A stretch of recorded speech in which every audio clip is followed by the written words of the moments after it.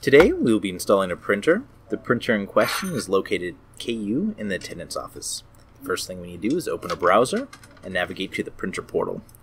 Each site has their own printer portal. It's dedicated by KU, followed by printers/IPP. Here you'll see a list for sorting by location. We're going to look for that printer in the attendance office at KU. Now make sure you have the right model, because not all printers do exist. Be prompted to set this as default or not, and then choose yes to install the printer.